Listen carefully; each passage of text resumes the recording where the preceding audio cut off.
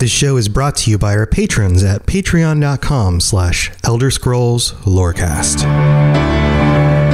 Robots Radio presents The Elder Scrolls Lorecast.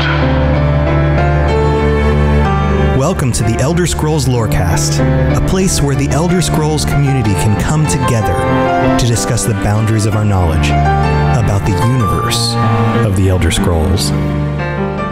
Welcome to the Elder Scrolls Lorecast, everybody. This is the 100th episode. 100 episodes of the Elder Scrolls Lorecast, and man, has time flown. I've actually been moving some stuff over for the hosting, and Lotus is here with me. I'm Tom, or Robots as usual. Lotus of Doom is here. Lotus, how's it going? Things are well. Things are well. Hello.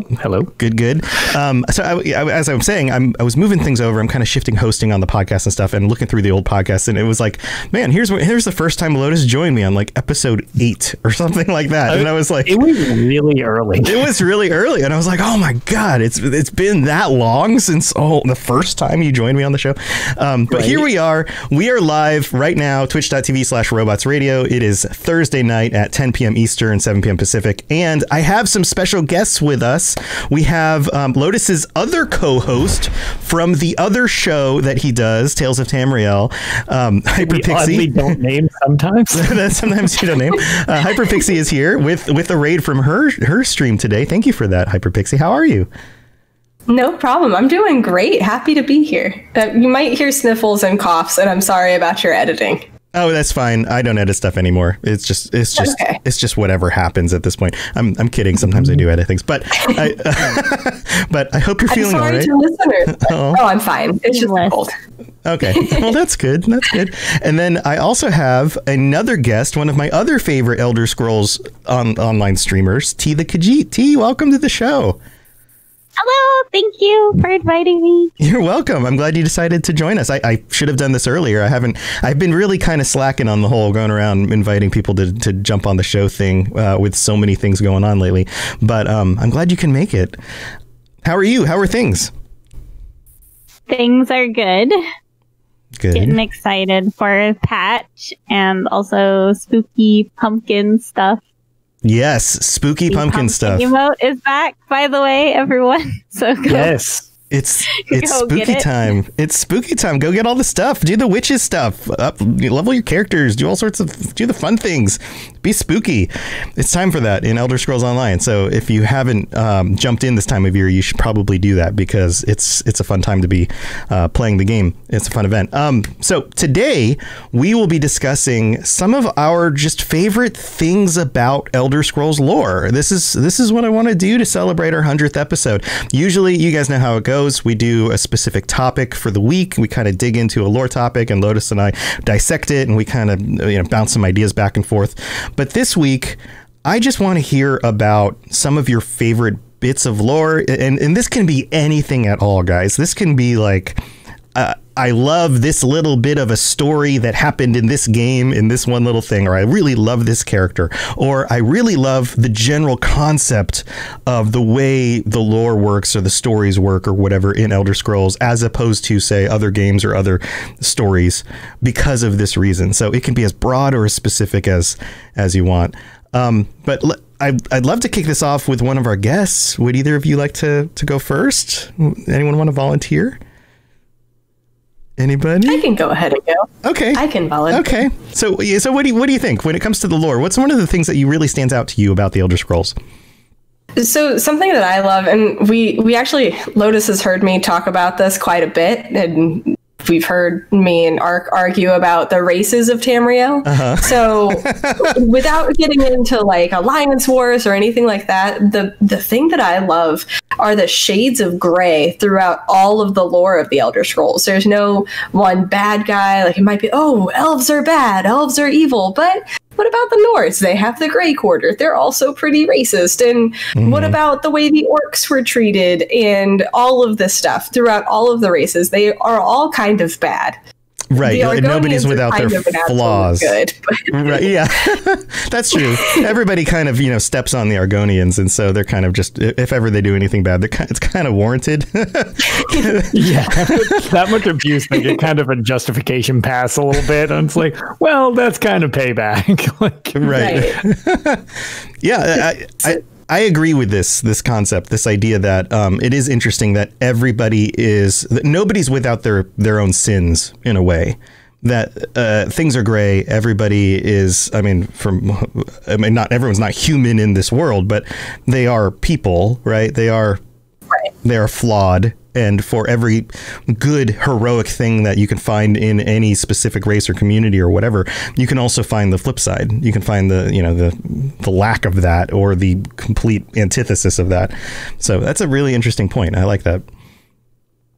And that's definitely my favorite, because I feel like that's actually a really good way to tell stories in general. You don't just want the classic kids fairy tale of this is bad and this is good. So it definitely makes it feel like more of an adult series and more immersive too, because it does mirror real life, because the world is shades of gray, and I just absolutely love it.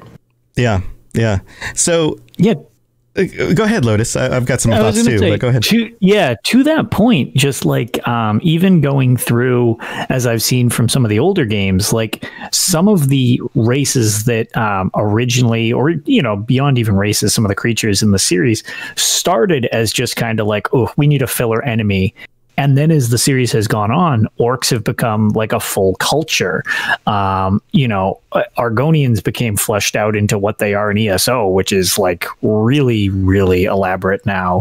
And even simple things like the dragons are super elaborate. And then their backstory, it's like they all have hierarchies. They have their languages. Like everything's so in depth, as opposed to just this thing is bad with the possible exception of Molag Bal. That's pretty much the only thing I can think of. It's like, what really sucks? Molag Bal. But other than that, I was going to mention that when she started going into the whole Shades of Grey thing, I was like, well, or even like there's very few. Yeah, or like Manny Marco. Like, does he have any redeemable qualities? Yeah, it's rare. It's rare that there's not. But as in general, though, if we think of it as a whole, then it's mostly Shades of Grey, except for those guys. The princes might be an exception to that. Right. Yeah. I'm thinking about the races specifically. You guys are finding holes in my thing already. Well, it's interesting to talk about, though, because for the most part, things are gray, right? Are there any things, and there are clearly things that are absolutely black. You could even say something like the concept of Sithis, whether that's real or imagined. There's lots of debate about what that actually means. But okay, Sithis kind of represents the void and nothingness and the destruction of that. And so there's that. But is there a flip side? Can you guys think of anything that falls very squarely in the good, like the light, the almost always positive when it comes to this? Like, there isn't anything that comes to mind for me that's particularly always good. Even the Adric spirits are busy most of the time and not answering prayers or helping. The divines don't care. They kind of, and they're kind of limited in some understandings as to, what they can contribute, because they've already contributed so much to just the world existing. So there's that whole thing. There are individuals who stand up for things that are right, I guess. And obviously the characters you play as can do whatever you decide to do. So, there's that. But, can you, like somebody like, I don't know, just thinking through the characters, is there anybody that really stands up as just like a really good person all the time? Queen Irene, she's pretty cool. I like her. But I'm not supposed to say that right now. So I was going to say, you don't get I have been forced by Charity to quickly denounce her, but I couldn't just not say it, because I really just can't think of something that everything she does, like, she's trying to do the right thing. Like, you can disagree with the Dominion, but just her as a person, like, she's standing for equality and stuff. So she's trying to do the right thing. Does she do it the right way? Maybe not all the time, but she's doing her best, at least. Okay, so I guess it's still great. I think, I mean, I guess this is going to be a real stretch to try to go with. He doesn't do anything. So if you look at it from game perspective, the mud crab merchant from Morrowind, he provides us unlimited funds each day, and he doesn't do anything except get drunk. Okay. I mean, I was just gonna say guars. Just guars. Guars are just adorable, and I completely support you, T. It's on a good that. thing. It's a good thing Ark isn't here because Queen Iran, the guars. The diagram. Nope. The Ark cult has of a the guar. guar is strong. Yeah. No, so in Skyrim, the random revelers who give you free alcohol, they're good dudes. Okay. Yeah. Yeah. Okay. There is some absolute good in this world. Yeah. Why does it seem like it always relates to the creatures rather than any of the people? And why are they all? Why are they all drunk or getting everyone else drunk? So the thing that we've determined so far in the first, I don't know what, 10, 15 minutes of this show is the only good in Tamriel has to do with creatures getting people drunk or drunkards or so alcohol. Right. So alcohol as the escape is the only good that exists. This is getting too real. This is with everything that we've gone through in 2020. This might be the only truth that we can actually hold on to at this point. Yeah. No. All right. So another parallel to our real world. Tamriel is just 2020, and the solution is apparently happy little animals that provide us booze. Got it. All right. Yep. So this is funny. I just gave away 3 stream loot packs in the chat, and people have been redeeming them. And whatever you probably just heard a voice pop up. That was the stream loot pack. I keep seeing him up in the corner. Yeah, this is crazy. It's a crazy celebration. Crazy stuff is happening today. Yeah, I'm gonna have to stew on that. As for anything else that really represents good, what about? Okay. What about? Go with me here. Mike the liar. Now he's a liar, but there's something about him that actually tells the truth because he breaks the fourth wall, right? All right. He's also a prophet. He's a prophet. He foresaw the horses and the dragons, and he was on top of things. Yeah, and he doesn't hurt anybody. He doesn't demand anything from anyone. He just goes along on his own little merry way. Every time he meets you, he gives you a bit of knowledge. He just shares willingly with whoever he comes across. Yep. Whether or not it's useful is something else, or even understandable to the character in the game, but whatever. I mean, I do smile every time I talk to him. There you go. One time I talked to him and he told me that he used a Dunmer ash pit as a litter box. I don't think it was malicious though. He didn't mean to, I'm sure. Maybe he just had to go. And he was just being honest about it, like, hey, this is what happened. He was. Yeah. All right. He just needs a bit of cultural education, maybe. Don't go in the ash pit. I mean, it could look like clay litter over in Vardenfell. I mean, that place is a mess. So it could. So animals and or people making people drunk or being drunk, and what is most likely an insane Khajiit. Insanity and drunkenness is where we're at here. Right. Who's possibly achieved like Chim at this point because he's like, who knows what's going on. Or is the spirit of Lorcan, according to some people or whatever, right? Yeah. Like, okay, maybe those are the greatest goods that can ever come into the world. I mean, even Tiber Septim, even Talos was like murdering people. Oh, yeah. Marching across the land, like he was a great hero for some, but not everybody. Parthenax, we've got some other thoughts here in chat. Parthenax. Yep. Yeah. I'm liking St. Jib for a while. Yeah. St. Jib. Yeah, there's some redemption. There's some redemption there. Uncle Sheogora. Nothing says almighty good like making someone into an entrail instrument. Yeah. No, not Shigor. Hermaeus Mora? Hermaeus Mora, absolutely. 100%. Absolutely, right? Okay. 100%. No, because okay, did you see what he did to that poor skull? Yeah, but how do you know that he wasn't, like, I don't know, giving poison candy to people on Witches Festival? Because Maybe a frozen north where there's like nothing but blubber to eat. Well, then maybe it's poisoned blubber. I don't know. I assume there was a good reason behind it. Hermaeus Mora rules. He wanted a book. You give him the benefit of the doubt. I'm gonna give him I'm gonna give him a hard pass. He just gets to slide on through that whole situation. His slippery tentacle body just slides right through. Yeah, or he can miss whatever the situation. I vote yes on Hermaeus Mora.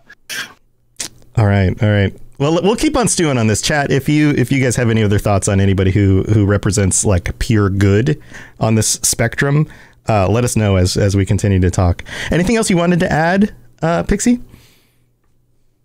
Nothing else? Okay. That wraps it up for me. All right. Who wants to go next? T, Lotus? Anybody got any other thoughts on favorite parts of lore, or why the lore of Elder Scrolls is so freaking cool?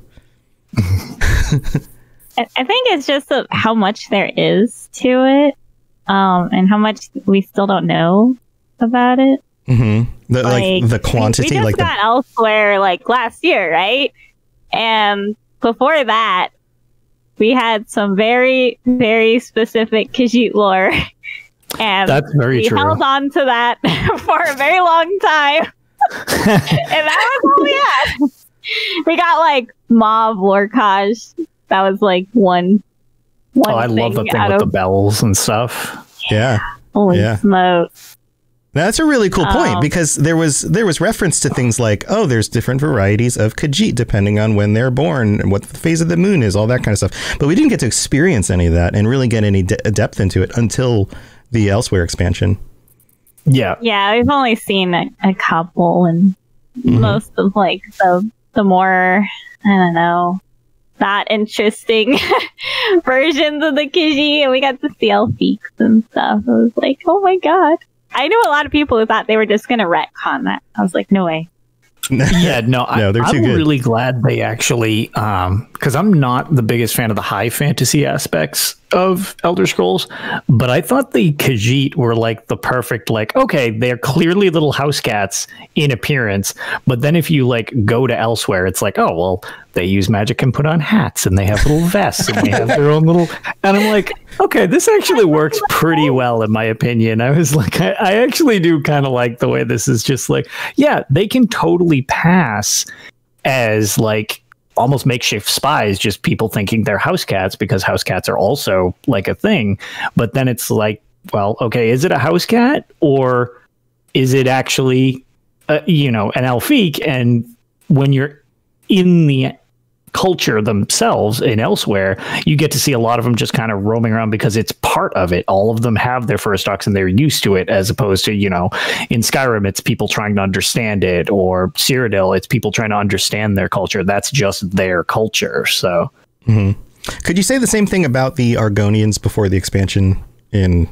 Oh yeah, definitely. The only thing, yeah. Well, and I not to get too nitpicky, because I don't like when people get too nitpicky on like precise things of lore and what's canon and blah blah blah blah blah. But one thing that I really wish they had done, and I would be fine with them retroactively doing it, like if they flesh out more of Black Marsh, I would love it if they would replace all of the way shrines with root worms, because that should be the fast travel network. And anybody who doesn't know what a root worm is to travel around Black Marsh, you find these soft patches of like just earth, and there are these giant worms essentially that are traveling under the swamps. And in order to fast travel around this, I forget the exact book that this is from. I think it might be A Dance in Fire, but in order to travel, what they will do is you push into it, and they're like these amoeba type things. You actually go into the root worms, and it propels you to your destination while it's digesting you. And then you like pop out at your destination. This is like so they eat you and poop you out. Correct. So you get, and this is totally like a thing all the way from Skyrim that you can read in the books. And I was so let down that there weren't these just like bubbling piles of junk, and I was like, ooh, but then they were just way shrines. It's like, please make them horrible rootworms in the future. That would make me very happy. Or a mix of both. I mean, what if, I mean, there's a whole northern part of that area in the map that we don't have anything for yet in Elder Scrolls Online. Right. You could have an entire network of rootworms along with way shrines, you know, and the way shrines connect you to say other way shrines, but then the rootworms like move you from the south part of the map to the north part of the map or whatever. Well, it made me think of the same way silt striders were in Vardenfell. I was about to say that. Yeah, it's like, okay, it's another form of fast travel. It's like, well, we don't really need these way shrines here. Just make some nasty ass rootworms and let us just slide around. Then they have to add like an animation and like a texture that gets on your character that makes it look all dirty and like digested, like it just got pooped out, and then you have to like brush yourself off. Same mudball animation from New Life. And it's the situation when you get like feared in like PvP or something with the CC effect, and your character screams like, just do that, except slowly lower your character into the ground, and it's perfect.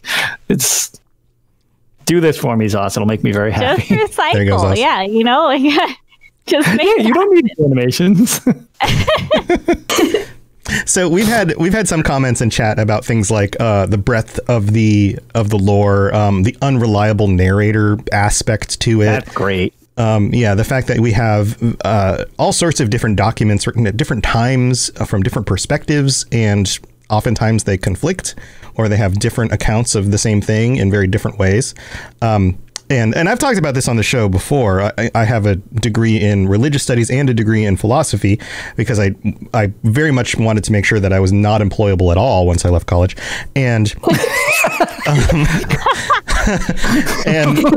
this is one of the things that you find with like real world stories and myths and religious books. And being that we are Americans, we're most familiar with, say, Christian theology, but I mean, just look at the four gospels, and there's very few situations that all four gospels explain exactly the same way, even though and this gets into deeper stuff, even though they were like Matthew and Matthew and Luke were pulling from Mark and actually quoting that in some of their works without actually quoting it at the time, but we're using it as a source document. I mean, there's all of this stuff that goes on in real world literature that happens in whether it was initially intended or not, but is now part of the lore and the mystique of everything that happens in the Elder Scrolls, that you get these variations and all sorts of things. So I think that is really cool.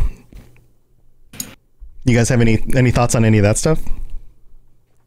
So whenever I think of unreliable narrator, like it's obviously like if we step back from the lore, it's definitely a good way for them to build on, because Arena came out in what, 94?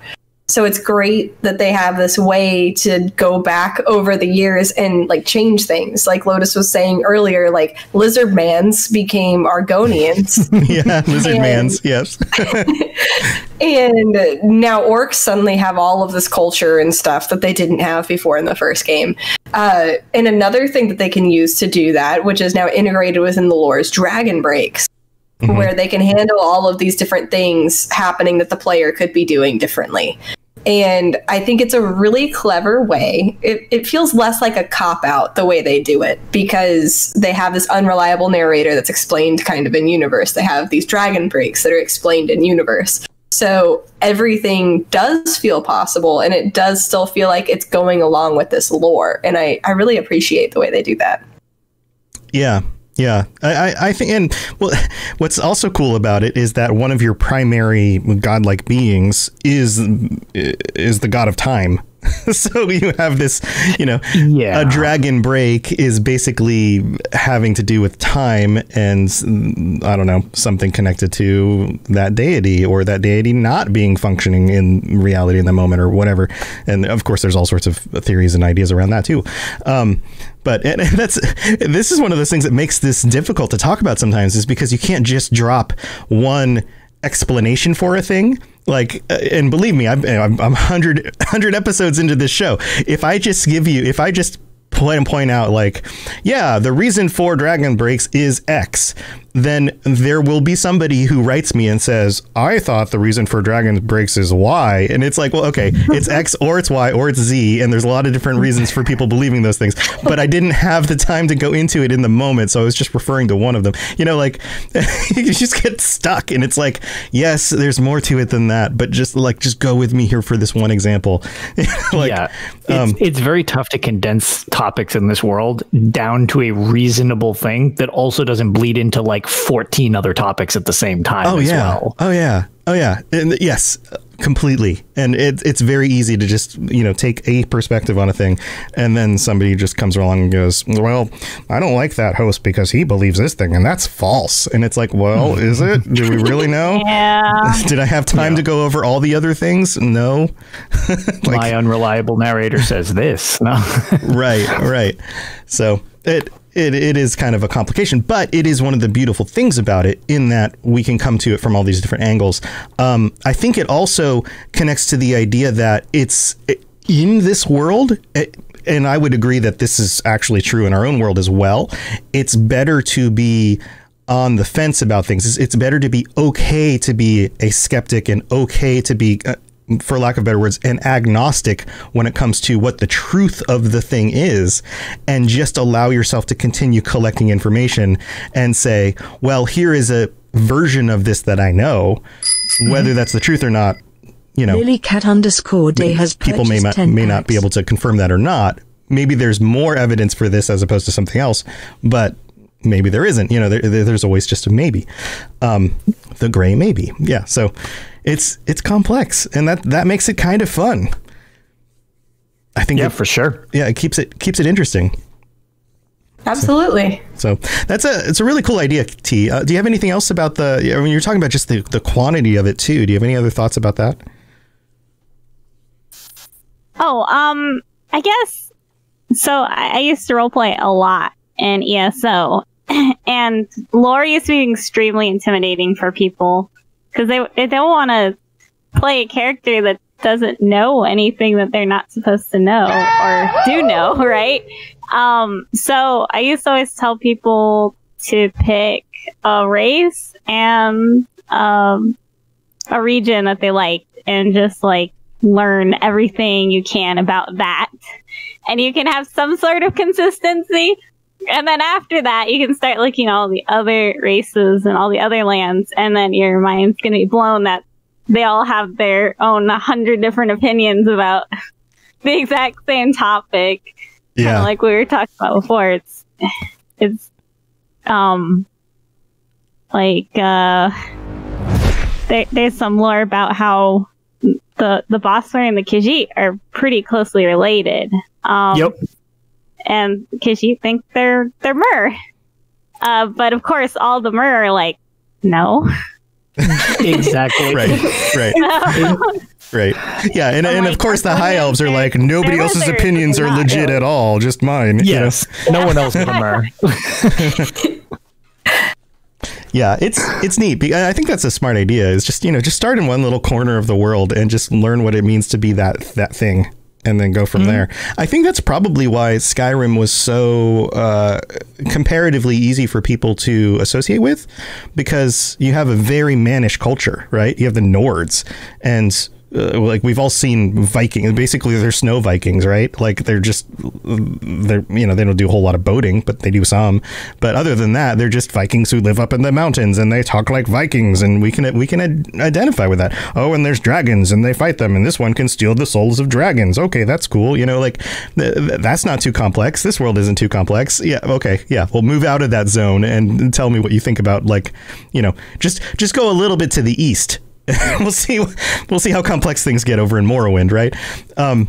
But yeah, there's just so much there. It's almost like they took a bunch of different stories and kind of patched them all into the same world, which is kind of what happened when you look at the list of the mainline games in each of the zones as they got from one game to the next, and then just kind of fit them all together. which is kind of cool. But again, that kind of it relates to different cultures and the way that different cultures see themselves as being like the center of the universe, and people outside of that group, the outgroups, are foreign. They believe in weird gods and weird things, and their history of the world is different, and they have all these other weird beliefs, and they just don't quite match up, but yet they all point to something similar. Pretty cool. No good segue goes unutilized unless you point out what a good segue it is. So you actually segued right into what I would have as my favorite thing. All right. Which is the environment, the lands themselves. The regions that we play in are by far my favorite thing. I know there's great stories. I know there's like all these different races that we've been talking about. It's the actual physical place that all of this takes place on Nirn, and you want to get farther out, Tamriel, or I'm sorry, closer in you get Tamriel, farther out you get, the Mundus and Oblivion and everything like that. But the actual area is always what has hooked me right from the very start. And exactly to your point, it's like, okay, well, there's the Nords, and they take place up in Skyrim, and it's snowy, and it's okay. Here's their thing. It's got like a Viking feel. In Elder Scrolls 4 Oblivion, it was like, okay, this is like your typical medieval fantasy setting, more or less, and that's the majority of what Cyrodiil is. But then you go back a game, and it's like, okay, Morrowind, and most people's responses upon landing in Morrowind is, what is this? Like, why are there mushroom towers? There's this catch. Yeah, there's this translucent ant that is destroying me. It's like, what is happening? And it's like, and that just happened to be right at a time in game development where we'd moved over to polygonal structures, but there weren't that many polygons in, say, a body, so that even the regular looking people looked alien. That's not incorrect. But yeah, that to me has always been like the draw. And like when I originally picked up this series for the first time, I remember being like, Morrowind, that's a cool name. And I looked at the box art and I was just like, oh, this sounds neat. And when I started playing it, I just remember being like, okay, what am I doing? Like, what is this? And I came from, everybody's reaction. I know, but it's like my background, because a lot of people grew up with video games. I kind of did, but it was like, okay, I was coming from Halo, Call of Duty, Doom, Madden, and I'm like, oh, what's this thing? And on my friend's Xbox, I started playing. I was like, okay, what the hell is this? Like, what is this? And where's the football? Where's the gun? Yeah. And for so long, until I bought my own copy, I don't think I did anything in that game. I just wandered around being like, I could just kill this person and take their house, and now I can fill it with junk. And it's like, I turned it into a makeshift skooma den. And it's like, it was just like, yeah. By the way, when we were talking about like universal goods, not me. Well, your name is Lotus of Doom. That's valid. But yeah, so that's been long standing. Like, I'm always so excited to see where we go and what it looks like when we get there. So for me, it's definitely the world of the actual games. I had a similar experience, and I've talked about this before on the show, but it's worth relaying again. I tried Morrowind. I bounced right off of it. I didn't get past like the first little area you start in because I couldn't figure out how to hit the rat that was attacking me, and I was just like, why can't I hit anything? This game sucks.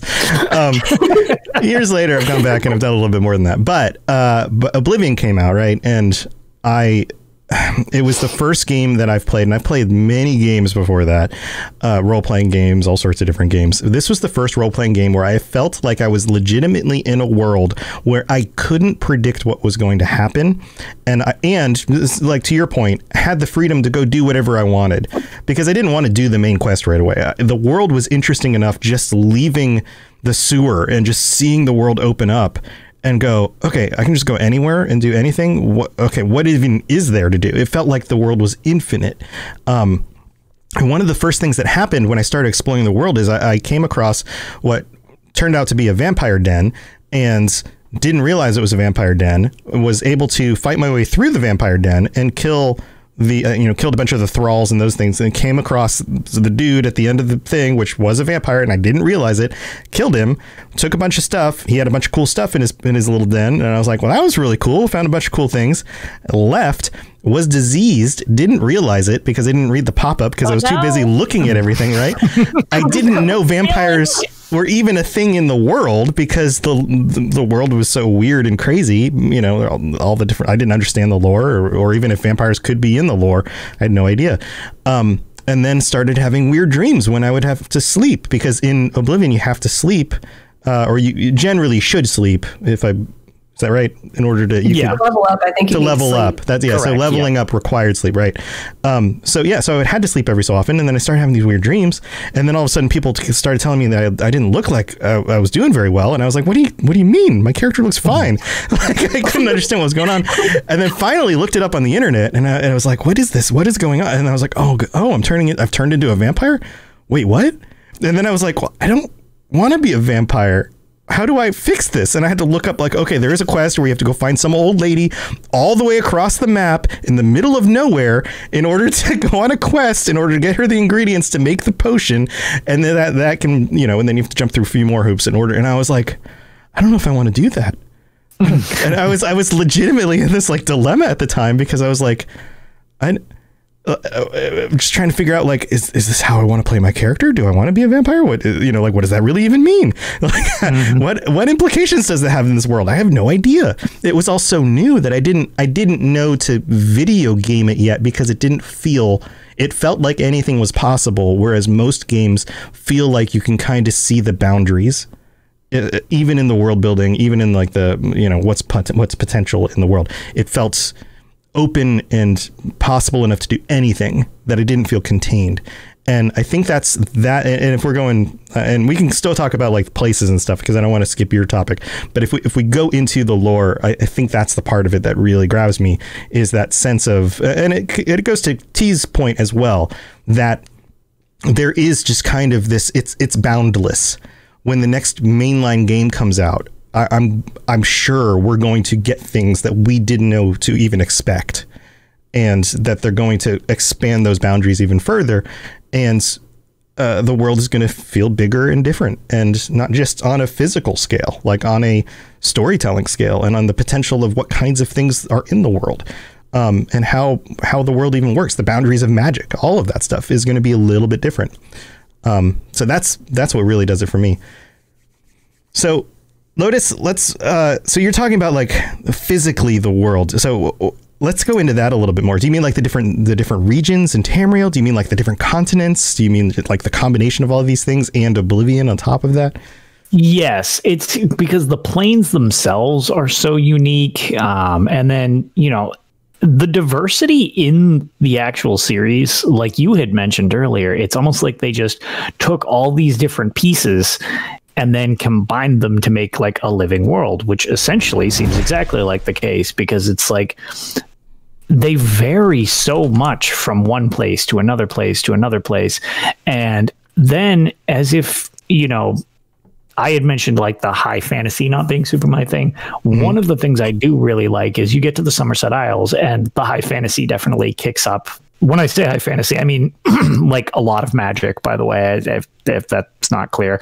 What do you call it? But yeah, so that type of deal. And then when you really want to just like throw any of that out and just get weird, then come the Plains of Oblivion, which is just like, okay, you have nightmare worlds, you have worlds made out of literal books and acid water for some reason, and like there's so many different things, and we still haven't seen each of the Daedric realms, which I mean, some of them sound so horrific I don't actually know how they would ever put them in game, but ESO briefly touches on the Spiral Skyne, which we need to go back there. Just the brief period of time we were there, I was like, this place is awesome. Yeah. And I totally want to see more of it.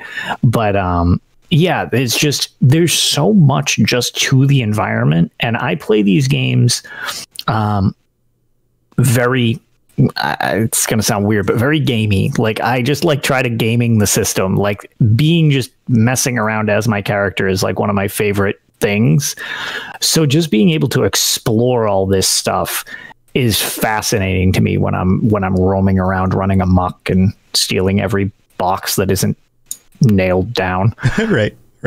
And to build on what Lotus was saying, so my first memory of an Elder Scrolls game was whenever I was like 8 or 9 years old playing Morrowind, and I see this giant mushroom tower. I'm like, that is so cool. And it just made me want to like get more into the games. It was a friend's game, so I didn't actually get into Elder Scrolls myself until way later with Skyrim.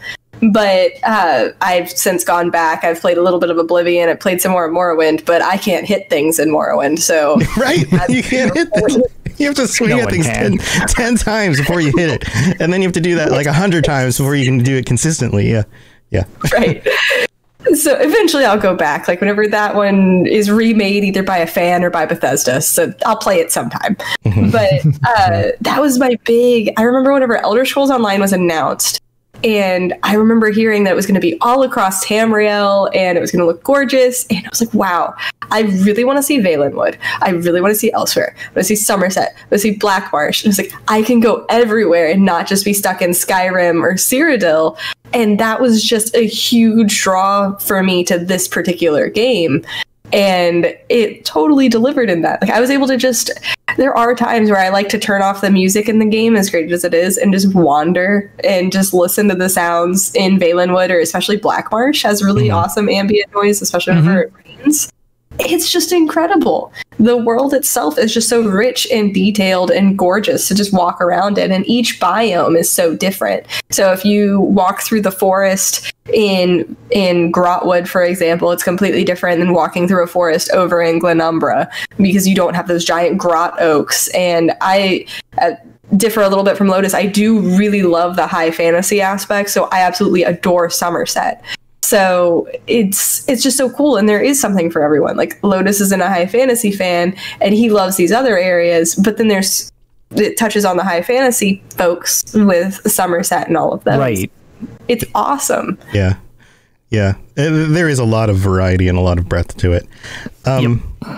Yeah, so, cool stuff. All right, well, we need to jump to the middle of the show because I have to thank patrons and things like that. But we'll be back in just a little bit to, and I've got a question for you guys that I'm going to pose, and we'll get back in just a second.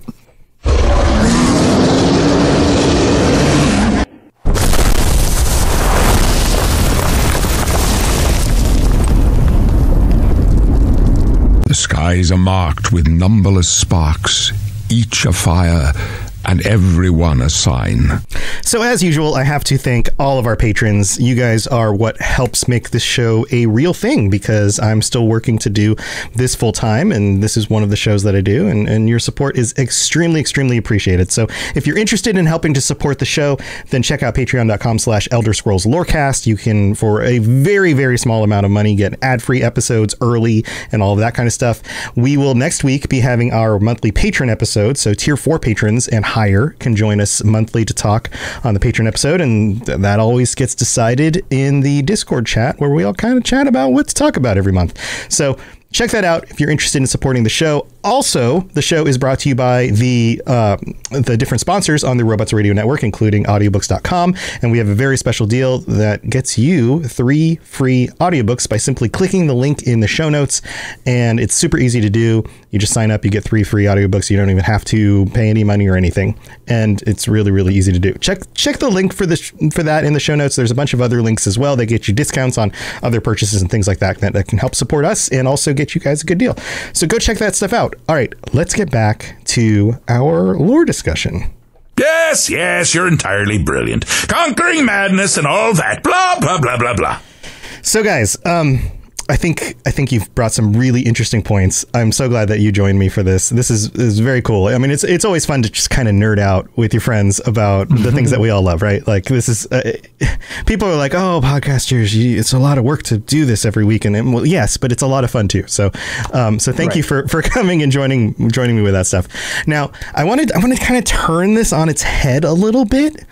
I want you to take the things that we know about the world, about the lore, about the way the Elder Scrolls works, and if you were to have your way, is there something that you would change or add or subtract? Is there something about the way the lore works, stories, things that you would want to add to it, expand upon, remove completely? And I mean, that would be a dangerous path to go down, but I'm sure, and controversial, I'm sure, like, oh, why Hermes Mora needs to be out. And then of course Lotus would be like, I'm not on the show anymore. Sorry, see you.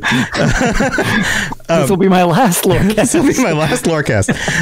But what would you change or add to? Like, and we can even do this from the perspective of if you were to be in charge of, say, the next, let's say 2 expansions from now for Elder Scrolls Online, or some of the events that are going to happen in the Elder Scrolls 6. Where would you want to go with it? What would you want to change or do, or flesh out more, or retcon? I really did like how Elsewhere dove so deep into the Khajiit, because there was a lot of just blank areas for the Khajiit. We just didn't know a lot about them. Mm-hmm. And I know with Murkmire, we started to dive more into Argonian lore, but that little taste we got with Murkmire, I'd love to expand on that in a game more so than we've already seen, because that DLC just really made me fall in love with Argonians. And yeah. I do feel like they're super special. It would be cool to have, I know it's like different time and everything, but maybe in a future game or something of that nature, getting to see the Anzaleel invade Cold Harbor and things like that, because that's super cool lore. It'd be awesome to see them come back. I would love to see more about the Argonians specifically. Yeah, or like a greatest hits from history, like flashbacks.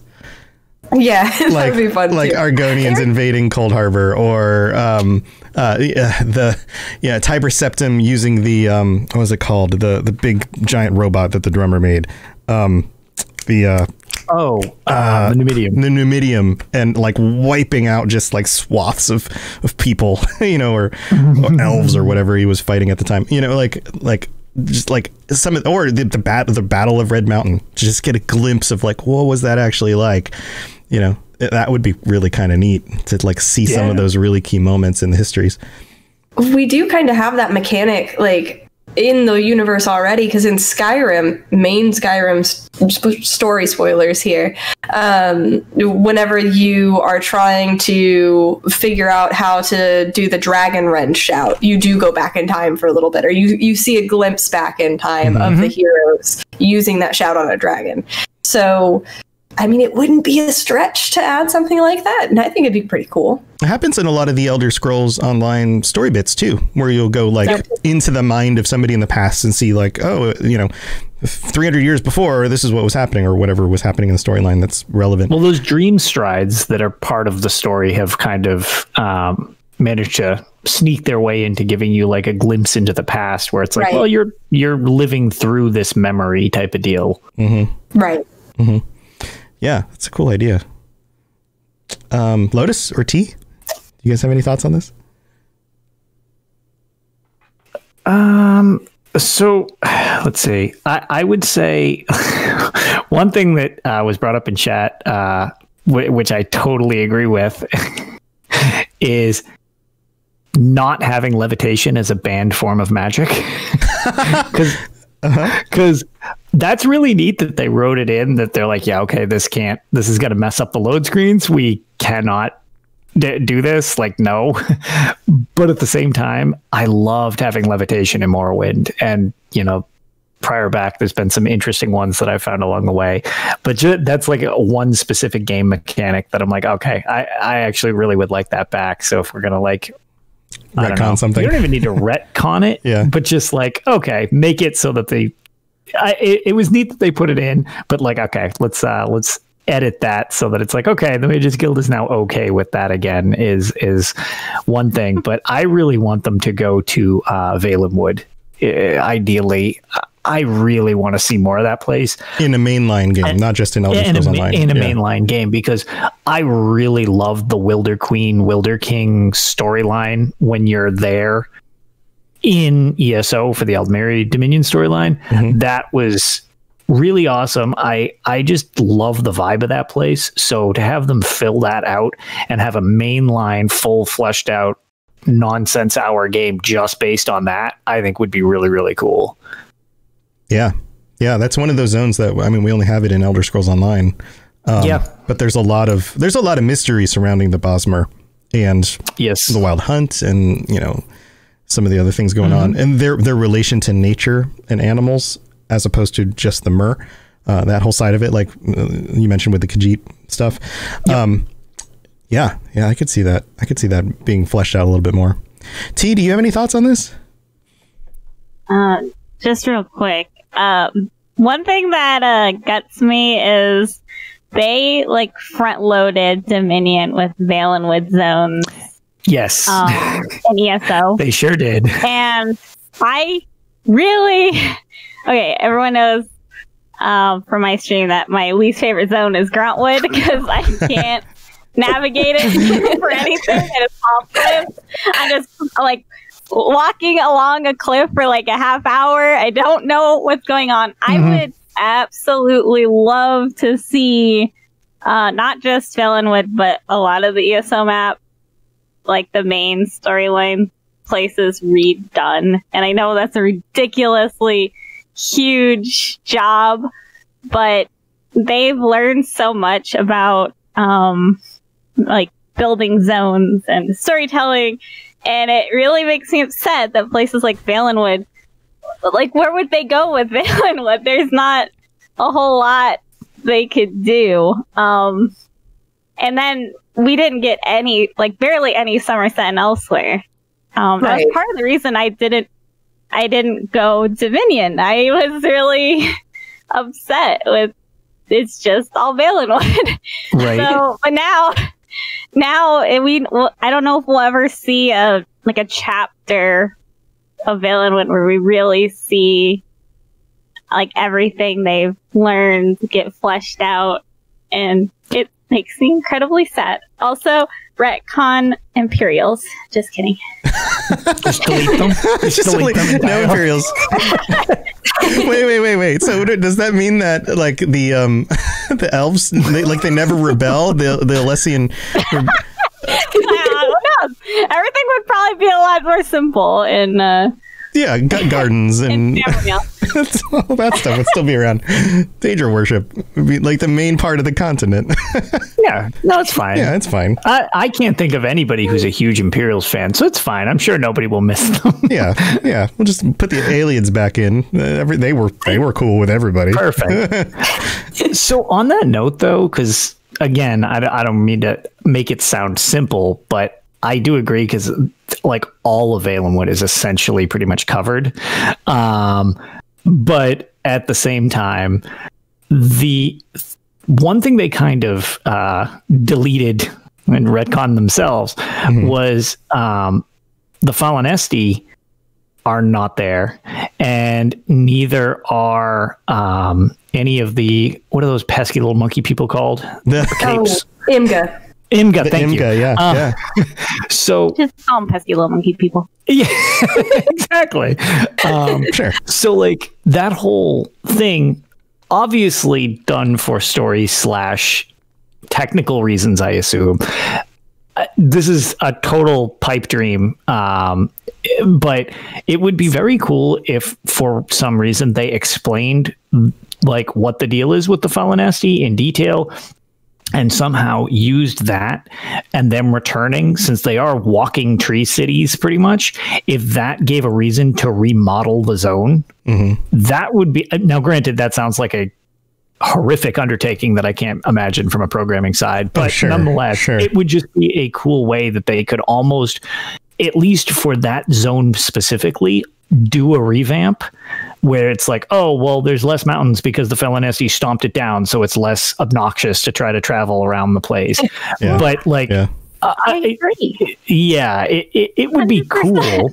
Yeah, it'd be a cool concept. Now, on the technical side of things, I can't even imagine that. Sure. Yeah. I mean, we can imagine. We can go like, this would be really neat. But yeah, like, okay, give them 6 more years in order to really do it and build it out. That's the other thing about Elder Scrolls Online. Like, we keep filling in sections of the map, but each zone is only a few miles like wide. Yeah. Right. So it's not actually the size that it would be if that was a real place. It's just kind of, it's a miniaturized version of it so that we can actually travel across it and do things. But if they were to design it at scale for what it's like, really, like you go back to something like Daggerfall, and if you design things at that scale, then the world would be so huge, you would model just like one little city at a time, and then maybe a piece of the wilderness, and then like you would never be able to do a zone. It would just be too much. But I would like you guys are saying, I would like if you took any of the zones and you just expanded it by like 2 to 4 times, you know, like added a little bit more into that area and just kind of made it bigger and, you know, in some places more easily to navigate. But that also makes me wonder, like, okay, like let's extrapolate Elder Scrolls Online out 5 more years. Do they fill in all the empty zones, and where do they go from there? You know, like they have to get creative and go back to Cold Harbor and build out some more. Like, what else do we do? Can't wait for the Elder Scrolls 2. Or Elder Scrolls Online 2. Elder Scrolls Online 2. Yeah, and if that's the case, then where does that go? Do they rebuild everything again? Like, how does that work? I'm sure there are talks about this behind closed doors about like, okay, well, this is kind of the lifespan of the game, and if it gets this far, then this is where we're going to go next, and that kind of stuff. But it's, you know, the mystery to me. Now, what I would love to see on a similar topic would be expansions out into some of the other continents.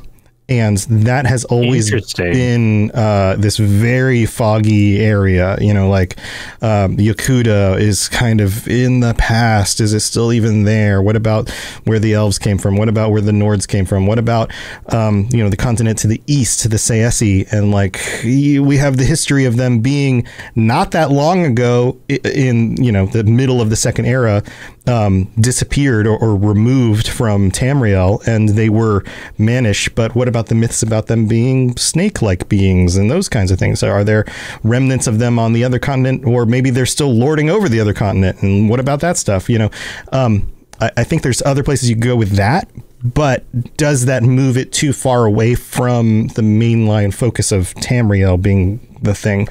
I don't know. I think it would be exciting. I also think it would be really exciting to see more into the lives of, say, and I've mentioned this before, like the Dremora, or, you know, what if you could make a different race that isn't one of the main 9 or however many that we get, you know, that is from one of these other continents? That would be kind of cool. They've done it before with orcs and they've expanded it before. Continents. Yeah.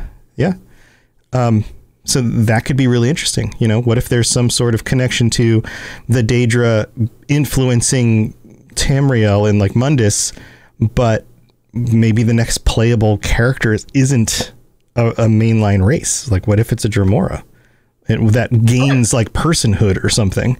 You know, weird. It would be would be super weird, but who knows? Dremora are also immortal, so it makes like the whole, like right now in ESO, the way they can explain you just coming back all the time is because of the soulless thing. Mm-hmm. Yep. So I mean, it has a built-in way for you to come back from the dead all the time. Yeah. Right. Yeah.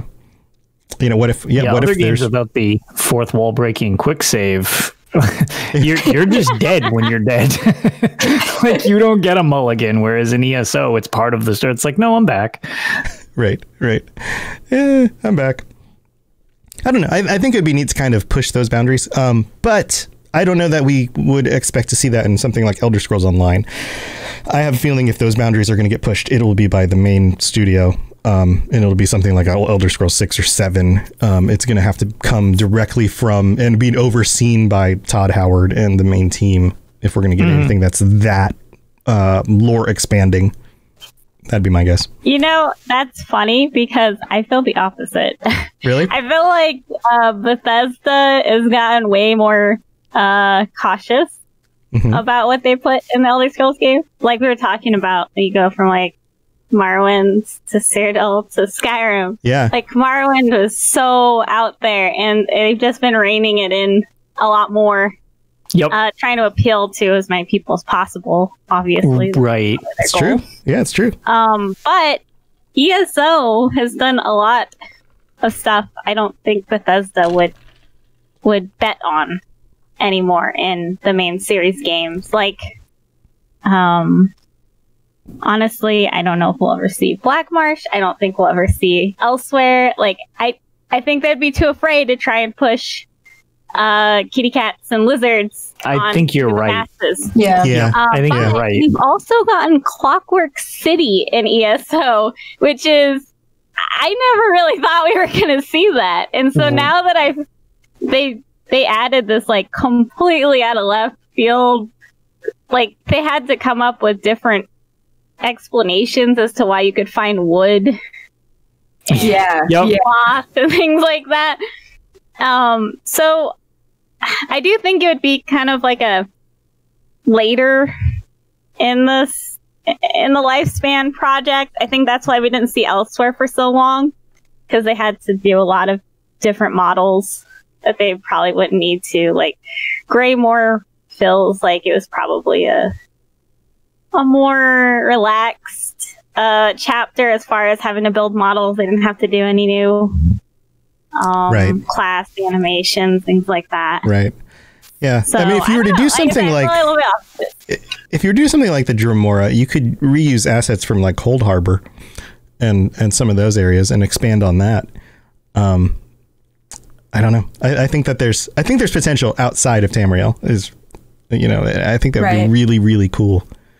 Now maybe you do it through like a historic lens. Maybe you go back to Atmora, or the Yakuta at the time that the Yakutans were leaving the continent, and the destruction of the continent, if it was actually fully destroyed, which probably wasn't. There's probably still islands out there, but maybe some of that stuff.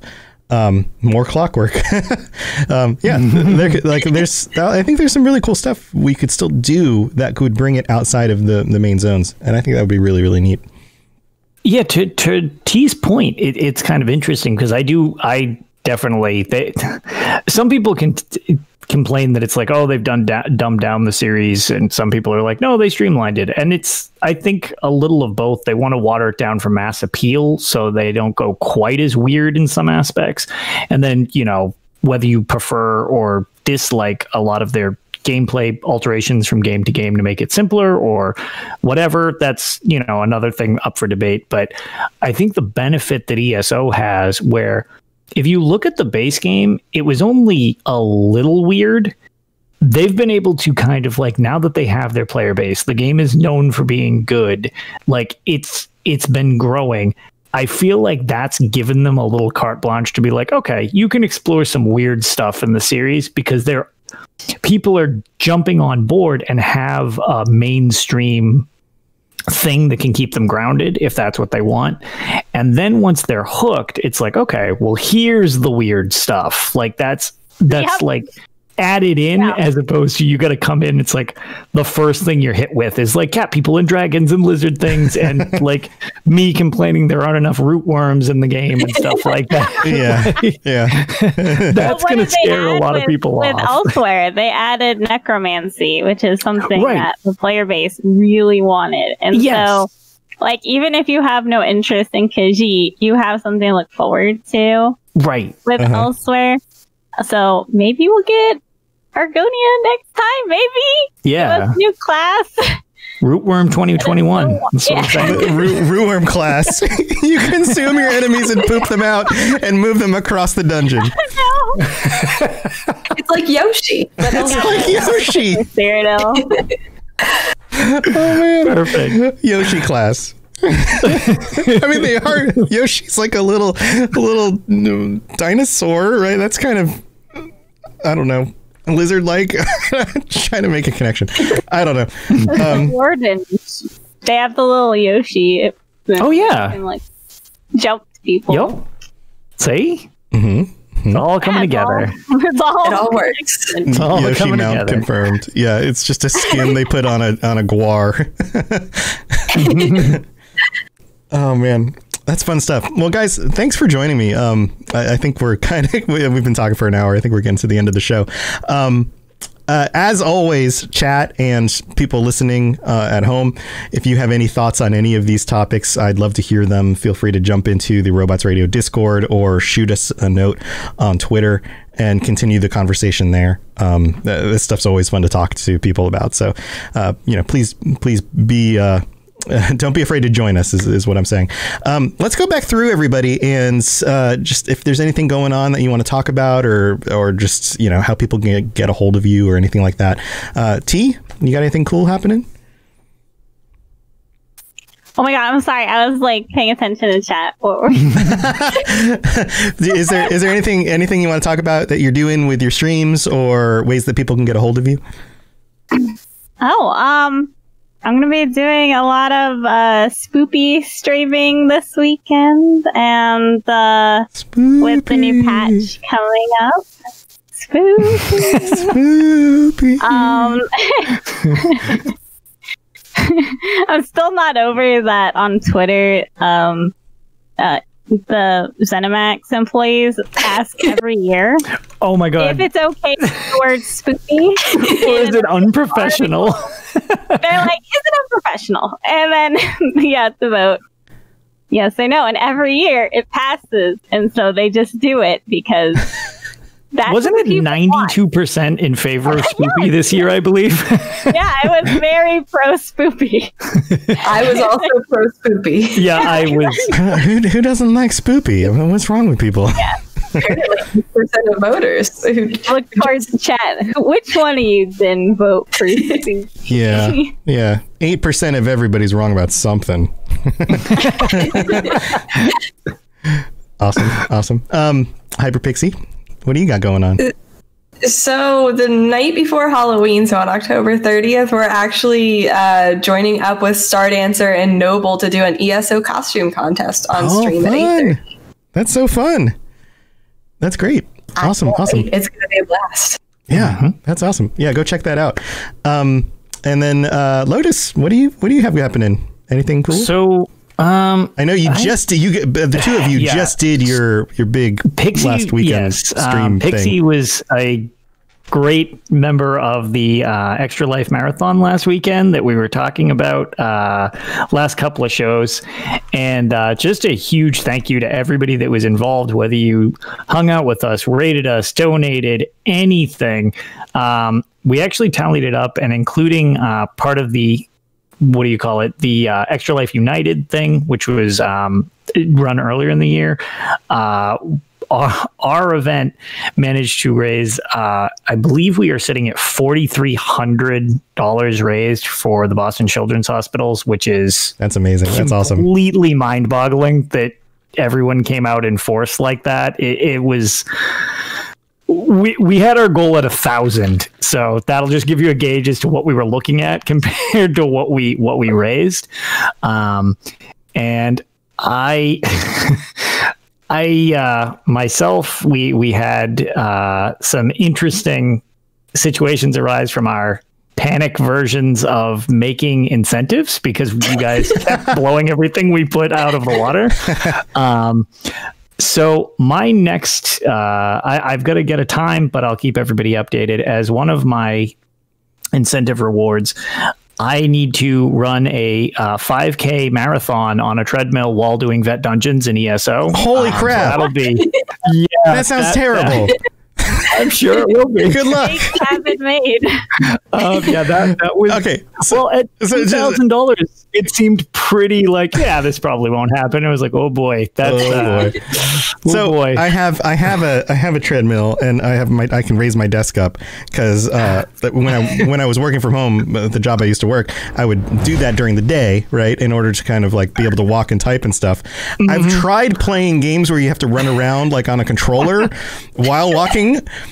There are moments where you're moving in one direction and your feet are moving in a different direction, and then your brain goes, and then you might happen to not move your feet anymore, and then you move forward on the treadmill or backwards on the treadmill. There are this can be dangerous. Make sure you have the little thing on there that if you slip and fall, padding around me when I'm doing this. Have the little automatic off thing on connected to your waist. I'm gonna need to connect it to me. For sure. Because that's not going to be short either. A 5K usually it takes me, a while to go through a 5K each year. And with COVID, I can't do it this year. So I figured this was a pretty good incentive. And to anybody who plays on PC, I had to make a PC character. So I now am on PC. So I'm Lotus of Doom on ESO PC, so feel free to send me a friend request. Sweet. I can join all of you for adventures and stuff now. Awesome. Yeah. Swords with boards. Swords with boards, the Argonian. The Argonian. Oh man. What? Oh man, I made an Argonian. What was he? He was like winks at ladies. That was his name. He's the ladies' man. It's just him so creepy. If he wasn't a cute Argonian, he'd be like, "Why? Oh, this guy just walks around winking at ladies all the time. What a creep." All right, cool, awesome. Well, definitely go check out anything that all three of these people are doing. They all make awesome, fun content, so go check them out. Also, you can find my stuff at robotsradio.net. You can check out any of the different lorecasts. You come hang out with me at twitch.tv/robotsradio. I've been streaming games in the evenings on occasion. I don't have a regular schedule like some of these guys do, or not, but I enjoy hanging out with you guys when you have the opportunity to do so. We have regular shows. Monday nights are the Fallout Lorecast. Wednesday nights is the Dungeons and Dragons Lorecast. Thursday night, Elder Scrolls Lorecast, and Sunday nights are the Cyberpunk Lorecast. And so you can come back in the evenings and hang out if you're interested in any of those other shows and the worlds behind those shows. So come back and visit. All right. Yeah. T's like, what's the schedule? And that's why I was like, well, maybe you're not. Yeah. But things work differently for different people. All right, guys. Well, thanks for joining me. Until next time, everyone stay safe out there. And I don't know, just think about what cool things you love about the lore and come tell us about it. We'll talk to you guys later. Yeah. All right, everyone. See you later. Bye everybody.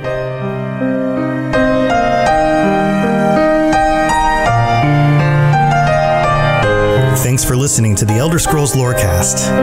All sounds and music are owned by Bethesda Softworks or ZeniMax Studios, and no copyright infringement is intended. If you have something you'd like to contribute to the show, please reach out to us at elderscrollslorecast@gmail.com or on Twitter @ESO Lorecast. If you'd like to help support the show, check out the rewards you can get at patreon.com/Elder Scrolls Lorecast. I really appreciate you listening, and I'd love to hear from you soon. And thanks to our patrons for support, especially our Tier 5 patrons, including Noodle Al Dente. You've been listening to a Robots Radio podcast. Smart shows for interesting people. Check out all the shows at robotsradio.net.